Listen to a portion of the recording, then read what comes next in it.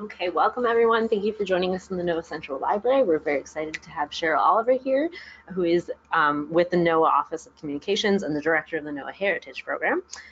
This program includes an annual NOAA Heritage Week, a celebration, a NOAA Open House in the Silver Spring Campus, an internal mini grant program, and a traveling Treasures of NOAA's Ark exhibit, currently in Boulder at the Earth System Research Laboratory, which is its 14th venue in as many years.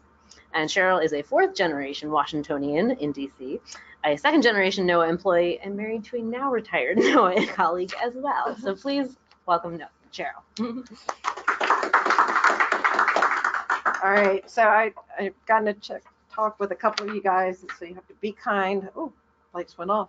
No, I'm good, because you're not recording this. I mean, you're not visually recording this, and that's a good thing.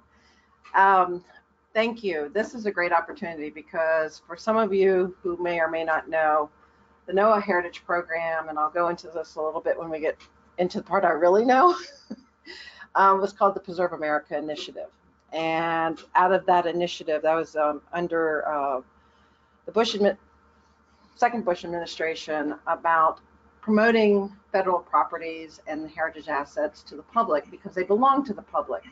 And that's how we kind of started the whole idea of really telling the NOAA story beyond the many folks that are way before me, like Skip Tageberg and other folks who can tell the story a whole lot better than I can. But we're really proud of the program. It was housed in the National Marine Sanctuaries program for many years because of the maritime heritage component and connection, but supported NOAA-wide. And we just had it elevated to the NOAA headquarters level just over 2 years ago.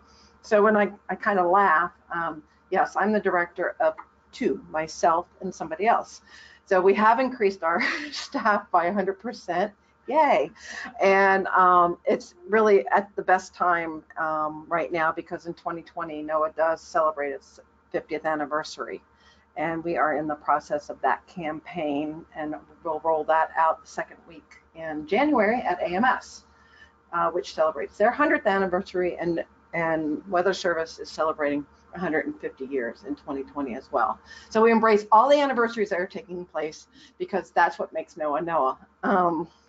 So I am not a historian. I don't play one on TV, and I don't play one in NOAA as well. It is one of the things that we are lacking here at NOAA, and I can say that without any reservation or worried about administration or leadership worried about that, because it is something that they are working with me on. I have to tell you that within our program of two, it is something that we are trying to push forward, especially for in 2020, to help bring a lot of the agency history together. Doesn't have to be all in one place. We have so many line offices and program offices and programs and labs that have great history websites. It's just so that there's one place that people come to. So for those, I think I'm talking to the choir here. You know, this is going to be the quick looking back, just hitting some highlights of the fact that in 1807, Thomas Jefferson created Survey of the Coast. I will tell you that it's because of the rich history of NOAA and people who have brought it to my attention, and my 35-year career is why I have a passion looking at the history of NOAA and where we are now. Ferdinand Hassler served as the first superintendent of the Coast Survey, and we have portraits of him and his work here on the Silver Spring Campus. 1870, grant establishes the National Weather Warning Service under Secretary of War within the Army Signal Corps, and first daily maps were published in 1872. And then 1871, he also authorizes U.S. Commission of Fish and Fisheries, and the nation's first lab is established in Woods Hole. I was just at Woods Hole at their annual Woods Hole Science Stroll they have every year. And they're really looking forward to 2021 when we celebrate the lab's 150th as well. And then the Albatross was the first government research vessel for fisheries and and oceanographic research. And I know my colleagues could correct me, but I think we've had 4 albatrosses since then. 1890, Cooperative Weather Service Observers Network, that's now more than 12,000 strong and continues. My cousins do it, and that's their connection to me, to NOAA as well. And then one of the things I'm highlighting in these slides mostly is how it all got moved around so much and how we finally came to NOAA. So in 1891, weather's transferred to the Department of Agriculture, and now it's U.S. Weather Bureau. A civilian weather service begins. We start still bouncing people around. We have fisheries is transferred from Bureau of Fisheries, to the Bureau of Fisheries of Commerce and Labor departments. And one of my favorites is 1917, the Commission Corps, which is now our NOAA Corps, is established. Those are the field corps that were Coast and Geodetic Survey, and I'm sure that a lot of you guys know, and you can see it on our old website of history, NOAA.gov, is that in World War I and World War II, these officers served in many roles, such as artillery surveyors, nautical chart makers, and meteorologists. They just celebrated their centennial in 2017. We were very proud to host 350 officers and families at their centennial in 2017. And of course, I'm assuming that all know that today the NOAA Corps commands our fleet of ships and aircrafts, and especially our aircrafts have been very busy in the last 20 days or so. 1939, fisheries gets transferred yet again to the Department of Interior and Fish and Wildlife Service, the forerunner to the NOAA Bureau of Commercial Fisheries. And 1940, weather is transferred to Commerce. I'd like to bring up the world's first weather satellite, TIROS-1. It was on my birthday, or at least the year of my birthday it was launched. It's also my connection to NOAA is that my father worked for ESSA. He also worked, I found out, for NESDIS. I thought he worked for the Weather Service. That's another story. And he worked in Siouxland, and TIROS was his baby. 1960s saw the establishment of our Severe Storms Lab, Great Lakes Center, the Sea Grant Colleges and Programs Act, the Atlantic and Pacific Oceanographic Labs, the Hurricane Research Labs, and others are established. I mean, it's just a boom that goes on. And then 1965, yes, I was 5, ESSA was created. I'd like to say, what I find that interesting, the Environmental Services, Science Service Administration. Little personal story. I started elementary school, kindergarten, and you had to bring your little card that said what your parents did. My mother was a housewife. My father worked for ESSA, and it was spelled out. And then 5 years later, I was taking the same card and had to spell out NOAA. So it goes way back in my family. So 1970, we have NOAA, and if anybody's been following some of our news, it's good that NOAA is known now. I mean, always said, people know NASA, but they don't know NOAA. I've always considered a very eclectic, great agency with a mission that is amazing, and staff and workforce that is amazing as well. I don't think I would have stayed as long as I have if I didn't care about it. So NOAA comes together. If anybody followed it, I'm going to put it out there. Rachel Maddow had a really good introduction piece 2 nights ago about the history of NOAA. And if you get a chance, she does it so much better than I do. But the story that goes, and I do this down at Gateway at our exhibit that I'm sure all of you have been to, because if you haven't, I will track you down. The story goes is, why is NOAA in commerce? And why not interior? And I always tell the abbreviated story is that at the time, the President Richard Nixon was not happy with his Interior Secretary, and so he put it under commerce. And we are still there. Does it make sense? Yes, I mean, we make it make sense by the fact that we're protecting life and property, as I see heads go, well, maybe not. But also the transport of commerce and also our fisheries management. So there have been, for the many years I've been here, and many years I'm sure the folks that have been here as well, different thoughts and processes that would be separated out as our own agency, like EPA. There have been thoughts that we would be moved over into the interior, but again, it takes several acts of Congress and others to be able to do that. But we make this work, and I think we've been successful. So not to think that things didn't happen after 1970. There are many things that have happened since 1970, and I can't, go into all of those.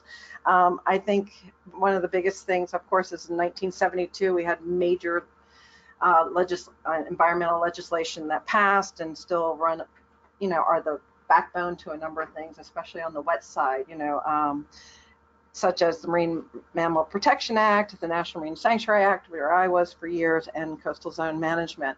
So we're also looking at, more celebrations about what this agency is about.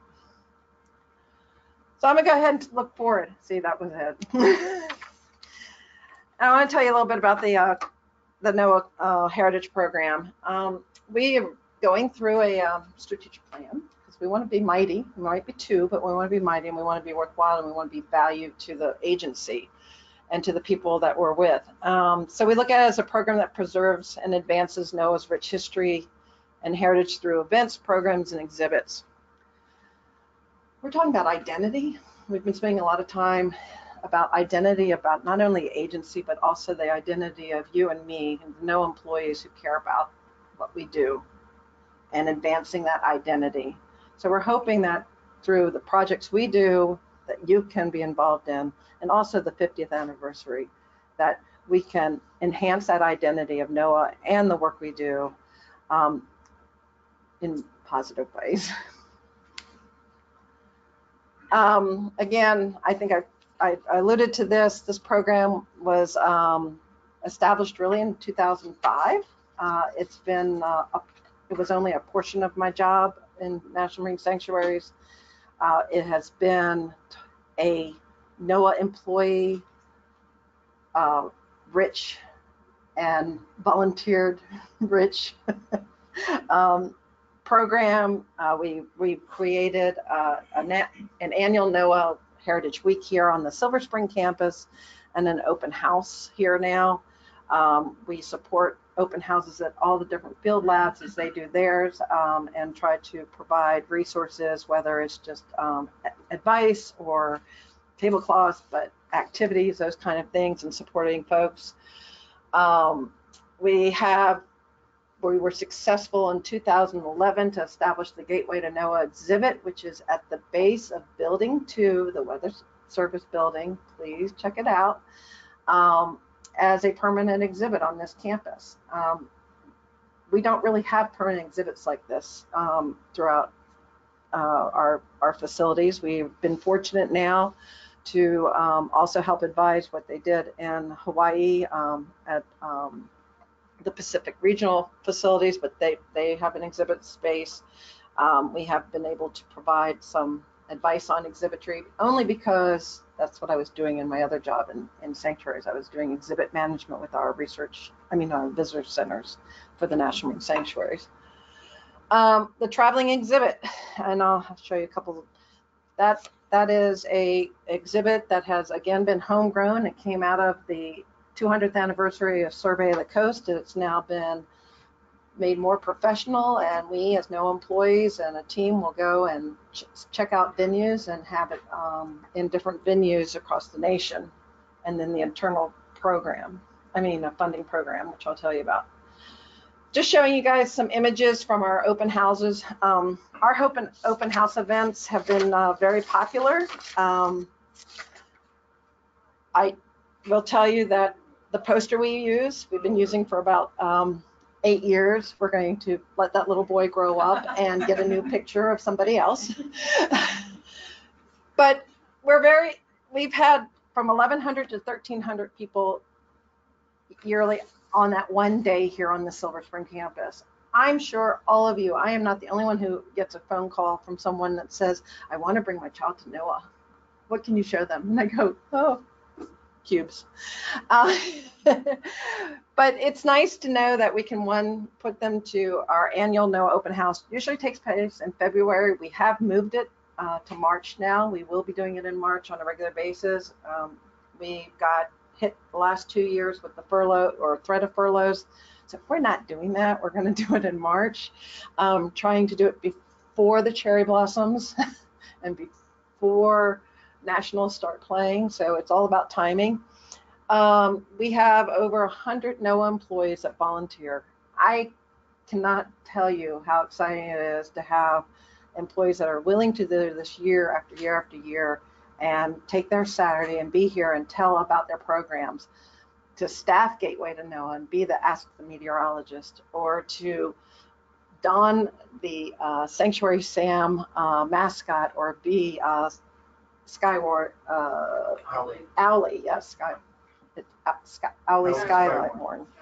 So my heart, it just makes me very happy, and I get very teary when I welcome them all. It's also the best opportunity, especially when we were doing it in February, but March also works now, when the new Canal Sea Grant fellows come. It's their first introduction really to this craziness, and also finding out all about different parts of NOAA and interacting with folks they might be working with full time. About 5 years ago, we reached out to the District, Maryland and Virginia area high school students, and now we have a coordinator on site here that will coordinate kids to get their community service, and we rotate them, and we also do an orientation. And for the last 4 years, they've been welcomed by the NOAA administrator before we even start, which is really a great opportunity. We have worked closely with Folger Pratt and facilities and security to be able to do tours of the National Weather Service Operations Center, and those guys and gals are amazing. They have even gotten to the point where it's just not like, here you are, this is what we do. I mean, they have an activity where the participants get to report out as if they were doing a briefing. And then the same thing with Science on a Sphere. We're so fortunate to have it on campus now and do small tours there. We have a speaker series in the auditorium going on at the same time. We have very popular, it's always the Hurricane Hunter, and what has gotten extremely popular now is Sanctuaries has created a virtual reality opportunity with goggles and with your phone to dive your sanctuary. So we mix it up, find out what's going on, what's the most recent topic. A very interesting topic was when we did lionfish, and we even dissected one there in the auditorium. And like I said, meet the meteorologist, the scavenger hunt at Gateway, and then a huge social media presence done by all. It just gets out there into, different blogs, and people come. And the beauty is we do it on a Saturday. We do it on a Saturday so that people can park in these facilities, because here, once they're full, and the Saturday makes it really great. Traveling Treasures of Noah's Ark exhibit. We took this on because it came out of the 200th of Survey of the Coast. It was a little small traveling exhibit, and we got to improve it. We got to start shoving it around and doing it. And it is all, like I said, it's run by NOAA employees. We search the venue, we visit the venue, we get it shipped there. We are now talking to visiting host venues about paying for shipping, but other than that, it's free to them. It has a crate-like vision, kind of the whole Treasures of Noah's Ark, or Treasures of the Lost Ark. Got it? Raiders of the Lost Ark. Okay. People are getting younger. We try to put it in venues where we have NOAA employees, so they can have ownership. For example, we had it in the Florida Keys at the Florida History and Discovery Center. So we have like 11 display crates that tell about the different line offices, but we do it about our mission, not per line office. And we'll have one crate that is designated for that area, for what is NOAA in their community, so that when a visitor comes into that museum, they can see themselves in NOAA. So that's really great. We're doing the same thing even in the Boulder lab. And while we have it in the Boulder lab, it was great when we were putting it up. The lab has a very large atrium, and we had folks coming by, no employees, and they said, "This is great. This looks beautiful. It's been empty. It's wonderful." And they have one crate that's empty for them to do a display. And so I had one gentleman come up to me and say, "No, I don't see myself in this exhibit. There's a lot of wet stuff. You know, where's the dry side?" And blah, blah. I said, "Okay, where do you work?" He said, "Space weather." And I said, "Great. You help me tell your story and I'll do it." That's why I want this. I want to know, how do I tell your story? Now, you can't bring me reams of paper and you can't bring me a satellite, but how can I tell your story through graphics or through different objects? Because it's all about a lot of people love to see those 3D objects. I can tell you the next venue, if you want to see treasures, will be in March 2020. We'll be at the Navy Yard at the Navy Museum there. So we will be getting information out about that. All you have to have is your CAC card and you can go in. So we're really excited about the fact that they're going to take it on for a year for us. The program, it was me. We try to help tell the other story. I was doing a detail with the NOAA Corps for their NOAA Corps Centennial, working with David Hall, their communications director, and we helped design and deploy a Centennial exhibit based off of the whole treasures feel and look, with a timeline. But we looked at the interactions between the NOAA Corps and the Coast Guard, and so we had it up at the Coast Guard Academy Museum in 2017, which was great. For those who don't know, our NOAA Corps officers, their basic officer training classes, they co-train with the Coast Guard. So it was really great to be up there. In the first image you'll see up close, that is a model of the Delaware, one of our fisheries research vessels. We've had to move it out of there because it was a temporary space. We still have a small window display case there at the Coast Guard Museum, and also we have our ship still there. And the image on the right-hand side is now, and we moved it and installed it and tweaked it down there at the Florida Air Museum in Lakeland, because that is where our aircrafts are now in Lakeland, Florida. Had moved from Tampa to Lakeland, and it's been a great support opportunity there. So go down and see it. One of the things, and when we were pulling together the whole NOAA Heritage Program, was how do we involve employees? Because this is about you. It's not about headquarters. It's not about the labs. I mean, it's about what you're doing and how you are part of the NOAA community. So we have an internal project funding program. I like to call mini grant. Grants office doesn't want me to call that because we don't process any of these through the grant program. But it is a way between projects between 2 and 12K to tell our story in the field. Most of them are in the field, but we have had a number of projects. Actually, Dee received funding to do the restoration of the Pathfinder oil painting, and that is still on display, not here but downtown, but we're going to be rotating that.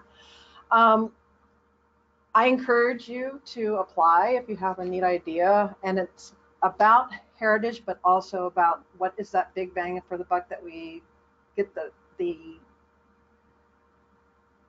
how do we get the community to know more about NOAA and what NOAA means to them in their community. We've had oral histories done, we've done classroom activities, we've done trails. trail signage. And we will be having all of these on our website real soon that you can see updates on it. It is a competitive, but not NSF competitive process. We'll announce the funding in October. We have $100,000 and we usually fund 8 to 10 projects a year. And it's been a lot of fun to see how have taken it on. Weather Service has really stepped up their game. This year we're funding a kiosk that's a standing kiosk that's being redone in, I want to say, Tennessee, with images, and we're hoping also to put in artifacts, or at least maybe 3D designed artifacts that would have been in that kiosk that would have taken measurements. And we will have links to all these. But most of our old websites getting transferred over to a new website. So, but we're going to have links to all these things. Gateway to NOAA. For those on the phone, if you're not in Silver Spring Campus, when you come, call me. I'll give you a tour.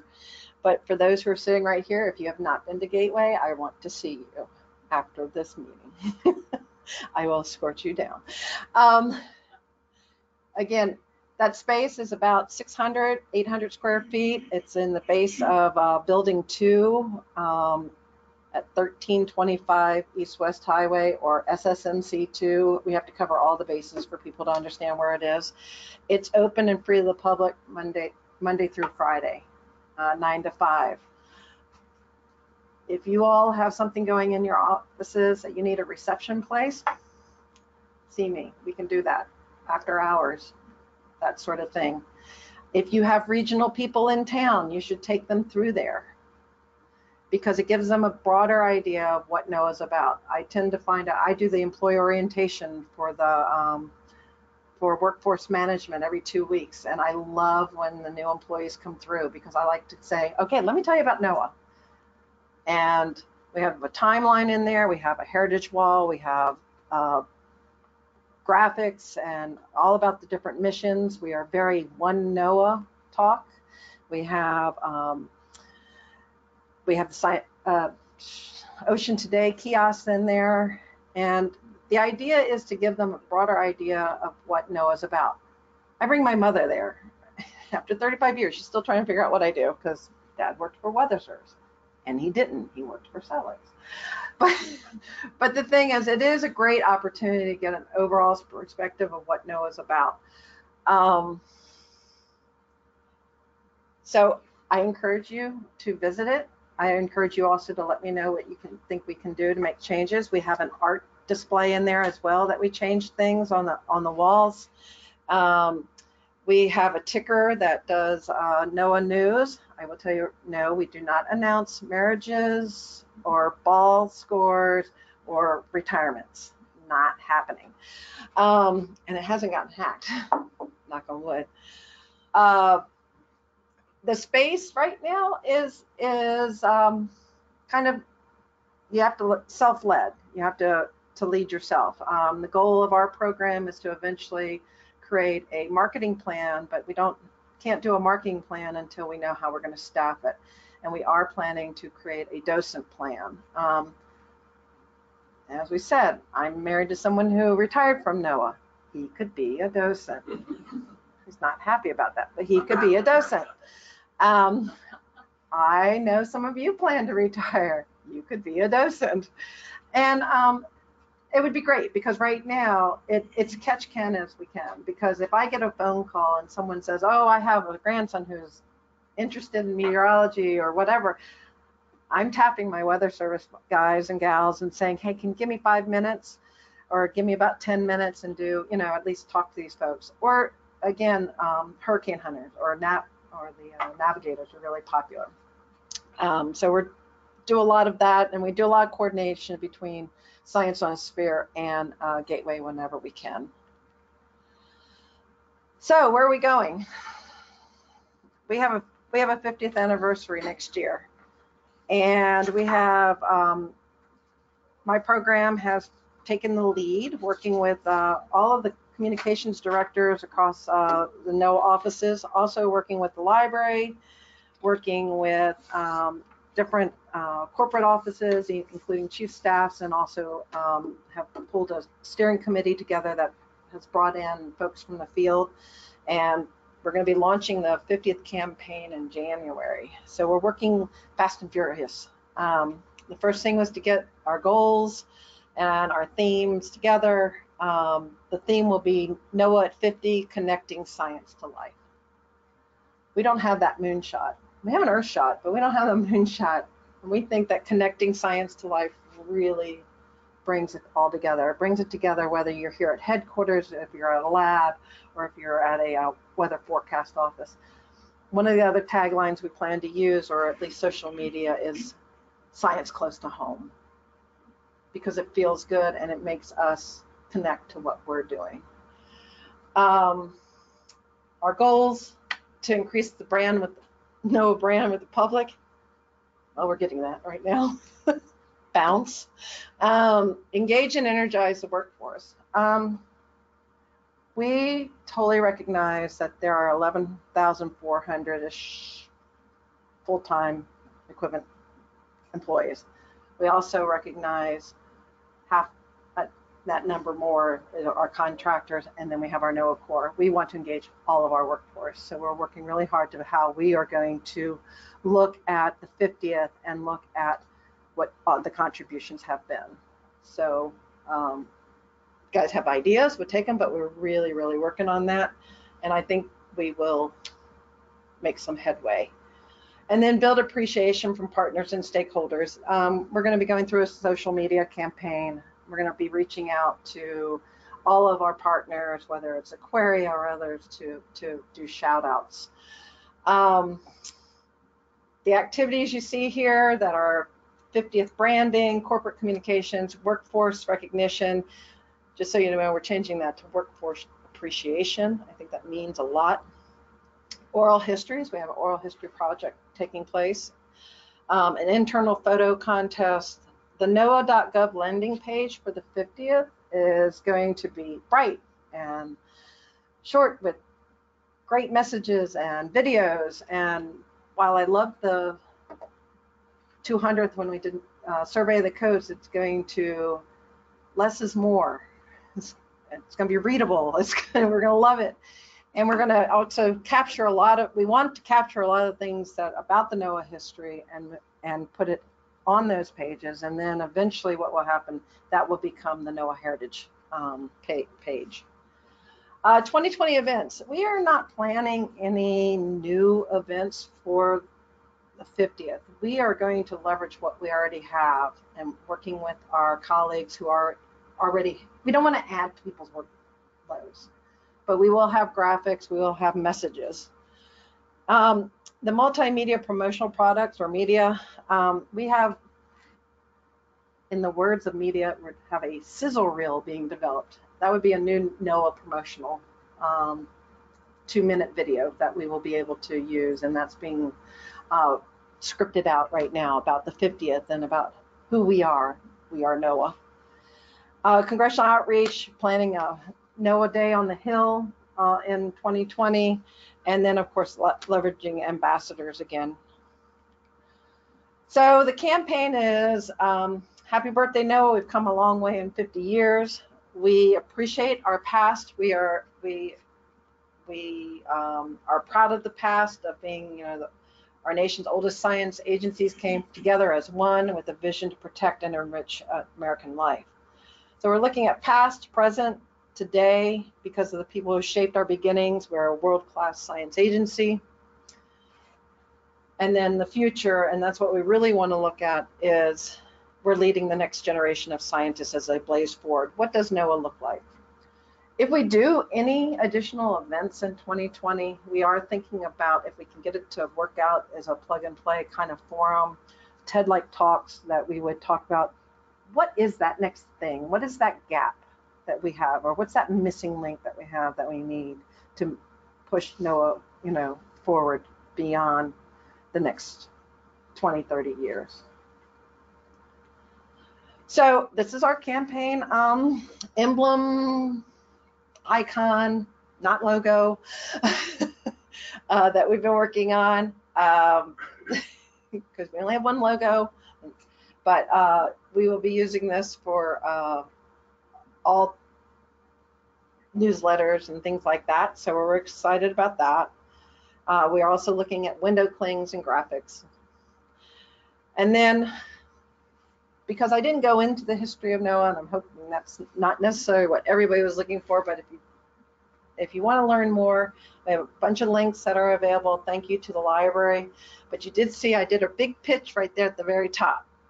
Visit Gateway to NOAA if you have not, the Gateway exhibit if you've not seen it. If you're on the phone and you're in Boulder, bring a friend or whatever and see treasures. Treasures, like I said, everyone will find out when it is installed at the Navy Yard.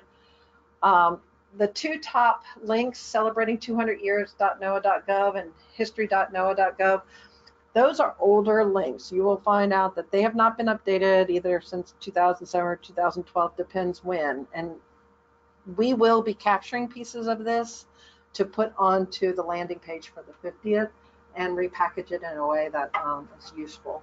But I have to say, Fisheries Weather Service has just launched a history page actually today with bits and pieces that they'll be working on as they go up to their 150th in February. There are great different ones from research and NOS and the rest of them. And we're hoping to, like I said, not combine them all, but have that one-stop shop. I can tell you also the one in Fisheries and Woods Hole is for the Northeast Fisheries Science Center is excellent as well. So that's all I have.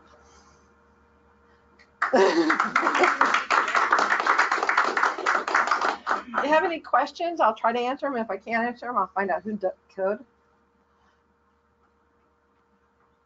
Any questions in the room?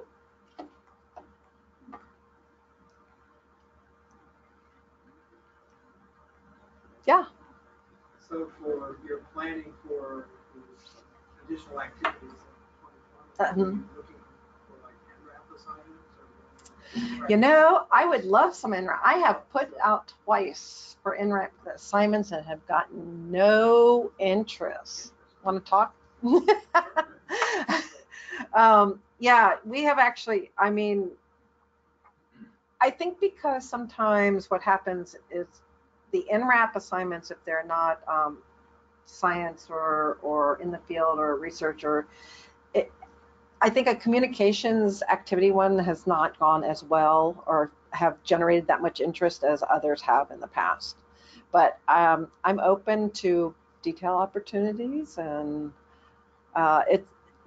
just so that you know, even though I said I worked for NOAA Office of Communications and that was elevated to downtown, I mean to headquarters, Diana Parker, who's my other half, she and I are located here on campus in Building 4 on the 7th floor, 4 days a week. We only go downtown on Wednesdays because these are where my peeps are. I mean, I need to be walking up and down the street and talking to people, and then I have to see if the gateway is still functioning or flooded or whatever. So yeah, please come talk to me.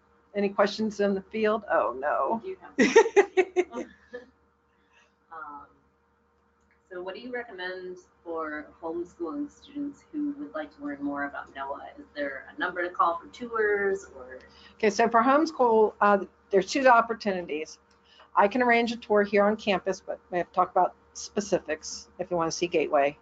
And then if you're looking for other educational curriculum opportunities, I would go to NOAA.gov and Office of Education. They have a lot of stuff, and so does the National Marine Sanctuaries Program. And if someone is going to Boulder, who do they talk to get into the treasures? Okay, I'll get her name, get the name back to you. It's Sarah Smile. I'll get the contact information because they do tours on a specific days and make it easier to get in through security. Any questions in the room before we end this? Don't think we have any more online. Okay, if you got, and then if you don't want to ask me like in this form, come see me anytime. I'm way too friendly, and I will volunteer you. I will, right, Dee? Yes. Yes. Cheryl, thank you so much. I think this was great. And, you know, it gives people an intro to a very rich, diverse, you know, picture of where, maybe at least where to get started. There's so many faces of NOAA and so many things to question and ask. So this was a great intro. Thank you. And I do encourage folks to get involved. Bring your family and friends to the open house. I think ours is March 14th, that's a Saturday in 2020, but we will advertise it, don't worry. We do need volunteers to, especially, this is a confusing campus when people park. They come out of the garage, they're lost. I can't have students out there to say, well, this is where the science center is, this is where the gateway is. I need NOAA employees that are adults pointing the way up and down the street. I do provide donuts and coffee. The College Park open house. Yeah, you and I do. This year, and I thought it was just that fantastic. And they'll be having theirs again, I think, in May in 2020. We will have a list of different activities that are going on in 2020. And the thing is that they've always gone on. But we'll get that list so that you all will know what's going on. And of course, the ever popular NOAA Fish Fry will take place. I run that, and tickets sell out very quickly. Just so you know, this past year we sell the tickets online, and they sold out in 10 minutes. It was like a rock concert. That one's going to be pretty special because it's the 45th anniversary of the Fish Fry and the 50th anniversary of NOAA. And it'll be my 5th one running. So, all right. Well, thank you. Thank you, Cheryl.